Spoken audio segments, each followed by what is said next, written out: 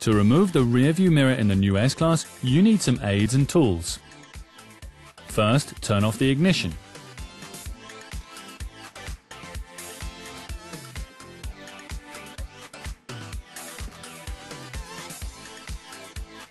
With the help of a plastic card in credit card format, you can unlock the overhead control panel control unit. For stability, you can also use two plastic cards. With that, the electrical connections are accessible and can be disconnected.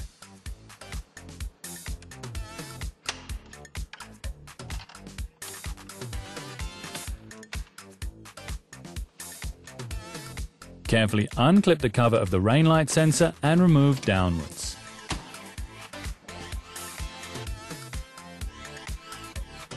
Next, there's a small cover on the mirror.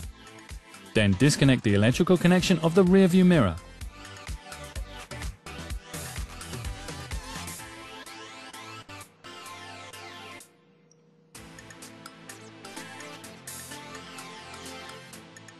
With a wrench, turn the mirror to the right.